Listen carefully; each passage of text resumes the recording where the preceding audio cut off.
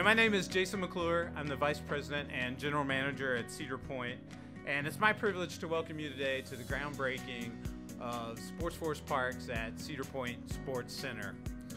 Very excited for what's to come in this space. It's going to be a one-of-a-kind venue along the shores of Lake Erie with the great Cedar Point skyline as a backdrop across the bay. There's going to be no better place for folks to come and play than to come and play in Erie County. What a great day to be in Sandusky, Ohio.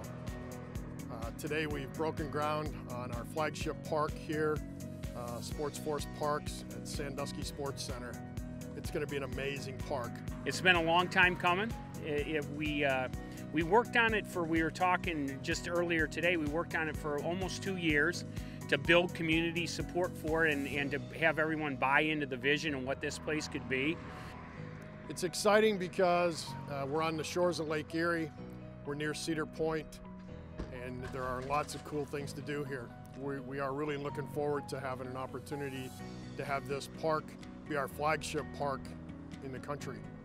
Cedar Point's big with family fun. We have great activities for families. We have roller coasters, rides, and thrills big and small, but this kind of partnership is new and exciting for us in that families that are in the sports arena, they get to come here, not only enjoy a great facility during tournaments and events, but they can also come over to our world-class facility and enjoy the best rides and roller coasters in the world. So it's a perfect partnership, and we're all really excited to get it started.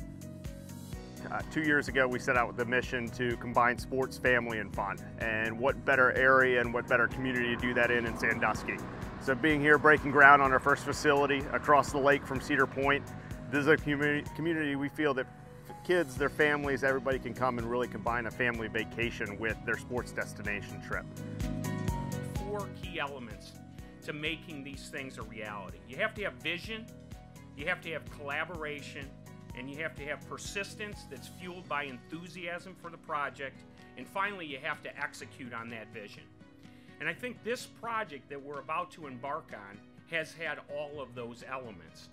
The facility, it's kind of crazy to think a year from now, the site behind us will go from an airport base to really much more than that. It'll be fields, multi-purpose fields, kids playing, creating memories, family spending time together, putt-putt course, ropes course, really an entertainment opportunity for not only the players but also the entire family.